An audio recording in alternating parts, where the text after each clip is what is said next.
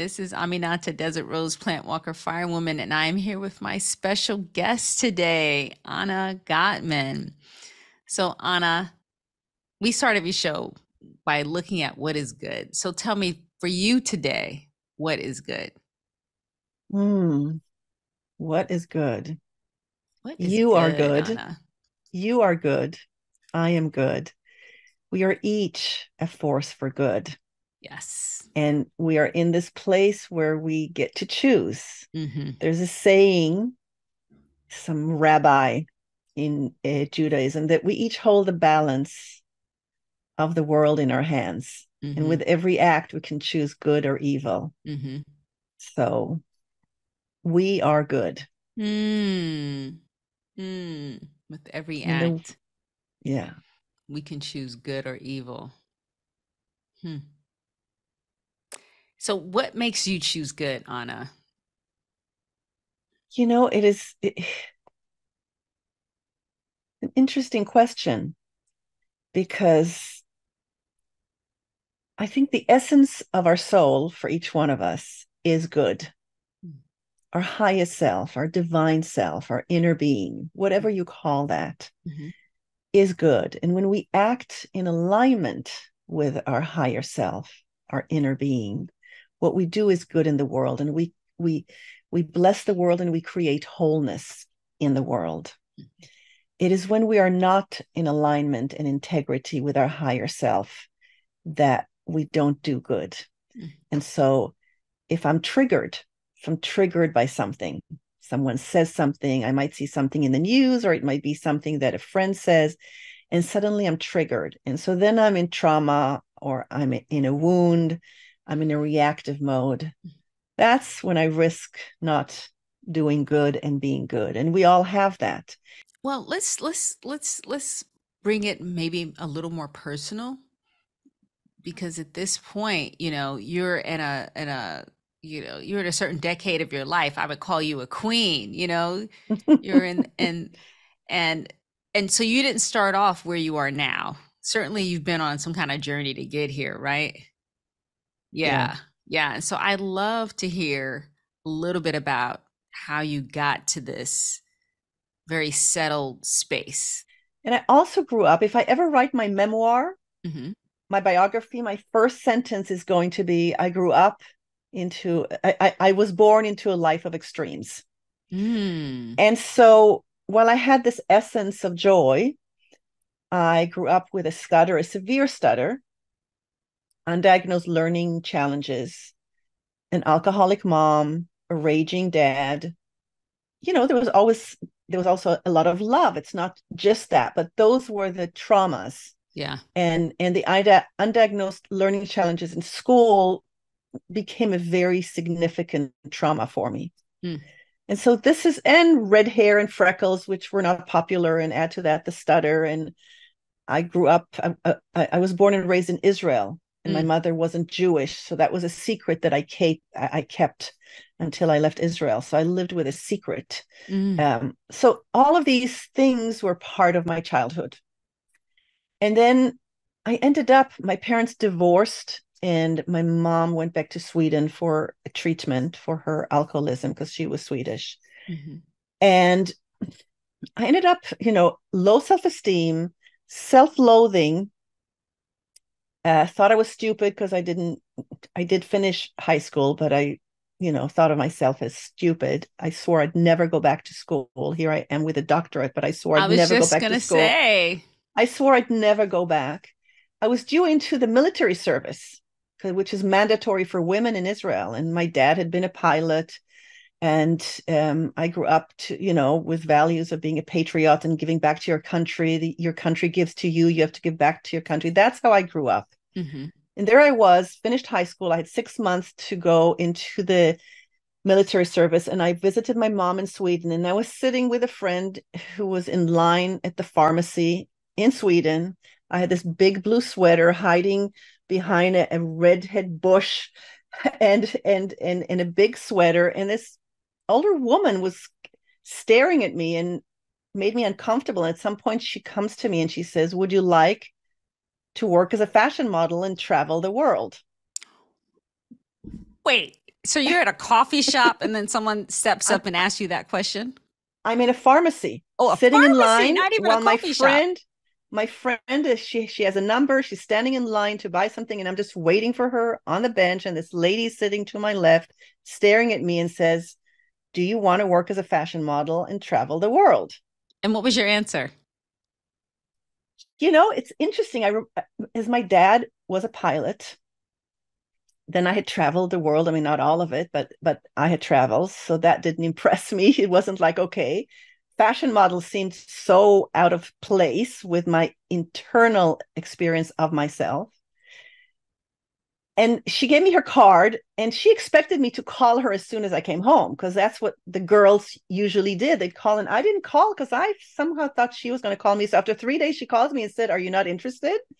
I said, "I am. I just expected you to call." And in the meantime, my mom, I told her, and she had heard about her. So she was a well known scout for John Casablancas, who created Elite Model Management. He's passed away since, but Elite is obviously well known. And so, 2 months later, I met John, and he said, "You have a specific look that will either work immediately or will never work. So come to Paris for 2 weeks."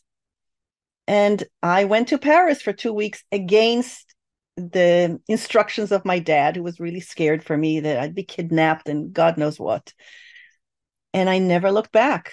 I moved to Paris. I was on the cover of 16 magazine after 2.5 weeks, and I worked for Elle magazine after a month. And I just shot straight up. And it was like, how did Cinderella become a fashion model in Paris? So there I was doing that while my internal experience was still one of everything I shared before. But it Mm, allowed me to have a new environment and to start valuing myself, that I actually had value. a new context. Yeah, So tell me about the military service. Weren't you still required or did you get exempted? I was. No, I ended up, so for men are required no matter what, but women get exempted if they get married. And so I can admit now it was more of a secret before. I got married to a friend in Sweden, and we were married for a while.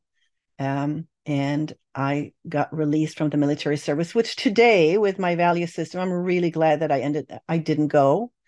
Mm. But at the time, it was no small decision. I know that anyone listening is going, "Oh, well, of course I'd pick Paris over Israel." But when your community, your people, your tribe, I mean, the Jewish people is this tribe, and we hold together, Mm. and the world is against us. I mean, I grew up on all of this. Right. And again, my dad was a pilot. And so it was like, it was a big thing. I thought my friends would never speak to me again. So it was really, do I go back to my life and to the Cinderella that I was in with my dad and his wife?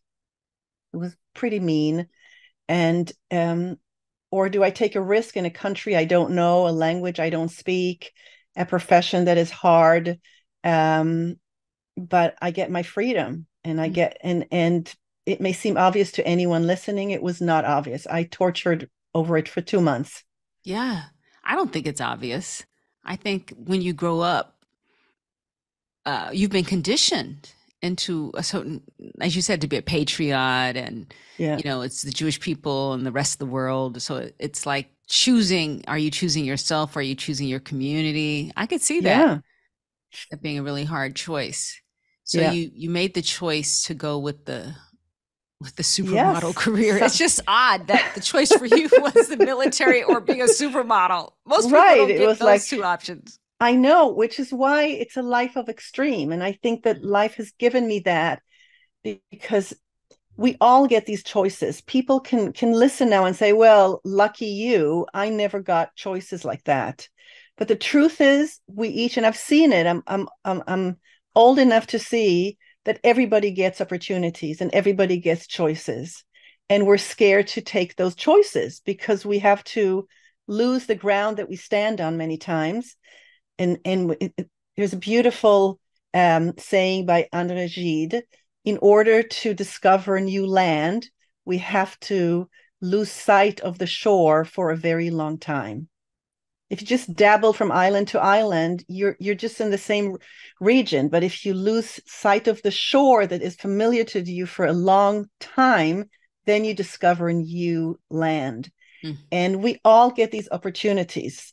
All of us. They can be small, they can be big. We all get them. And I write in my latest book, Shift Calling, that all you need is a 1 degree shift, and compounding over time. That 1 degree shift, one shift in your behavior, is going to change and transform your life. Okay, I do want to go into your book, Anna, Yeah. but I want to just challenge you a Yeah. little because I'm hearing two things at the same time. So you Yes. said if you stay within the site of land, Yeah. you're just going to go island island. You're not really Yeah. making a profound difference. But now you Right. just said you can just make 1 degree. Yes. So tell us what's the So I'll tell you. So there's this, it's an aviation, it's the 1 to 60. It's like a rule. If a pilot um, shifts the plane, the trajectory of a plane by 1 degree, it's very small. And if they would land immediately, that wouldn't be noticed. But if that 1 degree, if they continue for 10 minutes, they'll be 60 miles off course. And if they continue for a few hours, they'll end up in New York instead of in Chicago. So the same. So let's take the metaphor of the ocean. Here I am in my ship. I'm only making a 1 degree shift. Okay. I'm not going from island to island. I'm making a 1 degree shift. But if I keep going away from the familiar shore, 1 degree shift, I'm going to end up in a different direction over time than if I stayed on the same course. So when I decided to be what they call in Paris a top model, I like that didn't just fall into, I mean, the opportunity came to me, but it was daily decisions. As I said, I struggled for 2 months. Should I do it? Should I not? Am I betraying my friends? Will they never speak to me? Will my dad, should I go against my dad's will? It's like, am I betraying my mother? My parents were going through a bloody divorce. So am I taking sides? I mean, all of that were the small little shifts that I had to choose. And each one helped me to end up in Paris. But so it wasn't just a one thing. When you hear the story, it's like she was here and then she's there, right? But it's these small shifts every day. If I tell myself, it's like, let's just start here. If I just say, I am lovable, I Mhm. am lovable, I am precious. I don't walk around saying that. Mhm. But if I started now and every day I would say that, there would be shifts that would happen because the world would reorganize itself around that in a different way. And in a year, let's say, or in 3 months or in 2 weeks, I'll be in a different shore, I see seeing a what you're different saying. piece of land. Yes. You know, my daughter said this when I interviewed her on the show. We were talking about the winter solstice, and she said one person can change trajectory. It's not the same thing as changing something that happened in the past, but you can change your trajectory. Yeah. And if you stay in the space of that little decision, Yes. That then little I bit, see how it accumulates. it accumulates. And suddenly, so all you have to do is say, I am precious. I'm precious. I'm worthy of my dreams. I'm worthy of what I long for. And if you keep saying that, you're going to start believing it.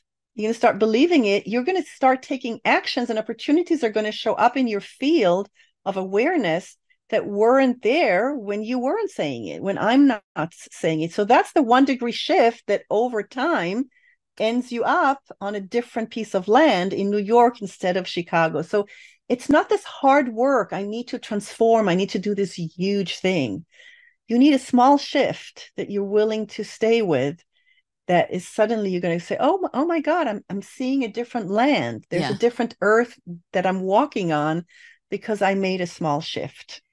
So tell me about more about the field of awareness, because I think sometimes we can't even see choices depending on our awareness. Choice doesn't even occur. Right. So tell me about that. You know, I think that we need to do, ask and you shall receive, right?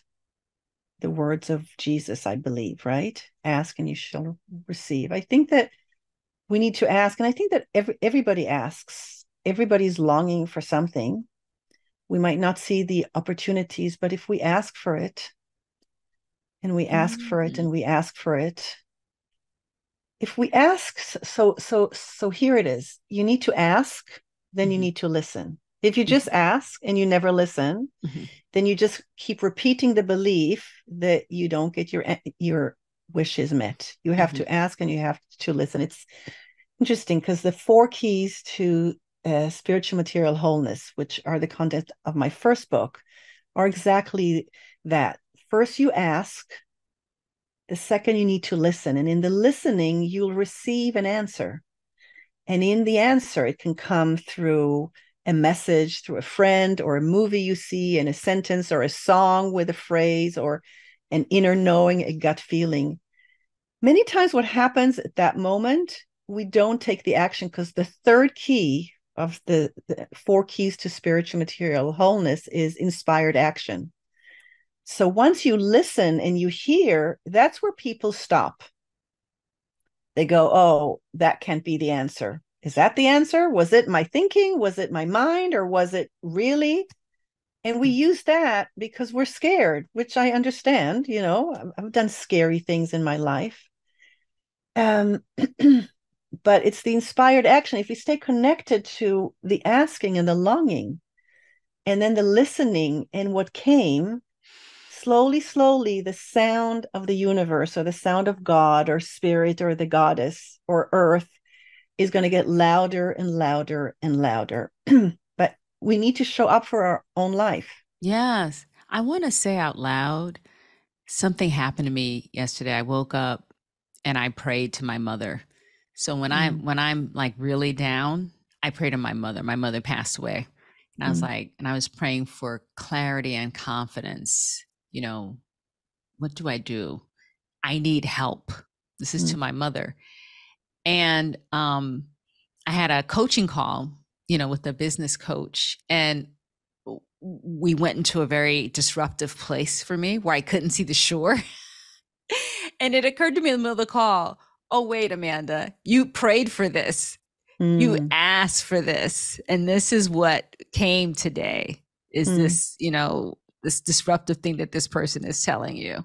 Yeah, So I just want to right, co-sign on it. right. And Asking, then and when like you're you said, disruptive, yes, listening, like you said, yes, yeah, expecting looking for the answer, listening. yeah. So the four keys to spiritual material wholeness are expansive presence, that's the asking, and being in this expansive space and spaciousness where you can then listen. And attentive listening is the second key, and inspired action is the third key. And then faithful knowing is how you walk in the world, right? And in this moment of disruption, if we go back to your example, so you had this moment of disruption that you realize that you asked for, but I can imagine, tell me, at that moment of disruption, you go more into suddenly you're disconnected because you go to those places where maybe there's a trigger. There's the lonely you, the child you, whatever messages, right? Yep. Yeah. So it's harder from that place Yes. to go, oh, I'll just keep going. But okay, we need to go back to the wound Mm. and go, okay, here it is again. What can I take from it again? Mm-hmm. How can I be tender with a wound Mm-hmm. and take something from there again in order to, put it in my bag and Mm-hmm. walk as a pilgrim on the earth Mm. on my next step as you're doing, Mm. right? It's Mm. like there's the disruption. Then think of the chrysalis. The chrysalis is a disruption. It's a complete Extreme. meltdown. It's a complete meltdown. No caterpillar sprouts wings. Mm-hmm. It is a complete meltdown, and there needs to be a trust. And then the magnificent butterfly comes out, Mm. right? Mm.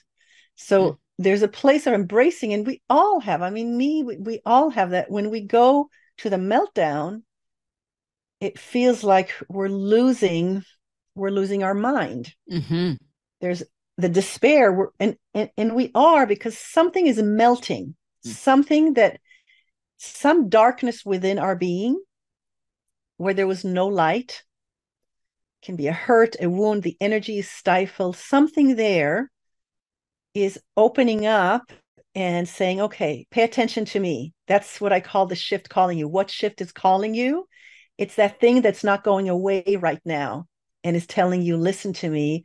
And it's not your enemy as we always feel it is. Our challenges are our enemies. It's our biggest ally, because that part is wanting to come out of the darkness and to be seen and to offer its gifts and its treasures. And so we just need to learn to master ourselves. I don't know, master, if that's a good word, but here it came out. When we are in the midst of the pain or the despair, or just triggered in like a second, to say, oh, that's the old trigger. How can I override it? Can I share a story from the Israeli-Palestinian war right now, which is Yes. exactly about that? Yes. So in the days after the October 7 event, when Hamas attacked all the villages outside of Gaza, there was a police, or like a squad, a military team that came with a dog, and they went through from burnt house to see if there's any survivors. And so they go from house to house, and they went into a house that was burnt down, and they saw nothing there, and they were leaving. And the dog that was with them, was trained to smell, went to its trainer and asked for a treat, and put the treat in its mouth, but did not eat it, and went back to the burnt house, and came back a few minutes later and asked its trainer for a second treat, put it in its mouth, didn't eat it, and went back to the house that was burnt down. And after a few minutes came out with a wounded dog that was scared, and the dog came out with that dog. Now, I'm telling that story because think what it takes for a dog to override a reactive response to treat. Oh, it's for me. And the intelligence to know that a treat gets a dog to do something, so I'll get another dog to do something with a treat. And then the compassion that the dog has, I mean, the evolved consciousness of this dog to do that without instructions or training ever, to actually do that. And so for me, the connection here is, at the moment of trauma is when we need to also have our observing self or our higher self come in, because otherwise we just collapse. Right. To the old story. And I do it, we all do it. But we need to develop the evolution of consciousness on our planet. Is okay, there's the trauma, we need to acknowledge it, we need to grieve it. It's always going to be there to an extent, but can we also have another part that's going to bring the treat to the wounded self and lure it out? Yes, I see. To invite, to come The out of the wound or the hiding. darkness or the trigger that we have at this moment, to invite it out into the light, because once it's in the light, it has the place to share its story. The grief, the incident has the time, it can share its story, it has its wounding, it has its message, it has its protective purpose, it has gems, and then we move on to our next phase. So now we have that as a resource. So I think that that's really important, to develop that extra that capacity.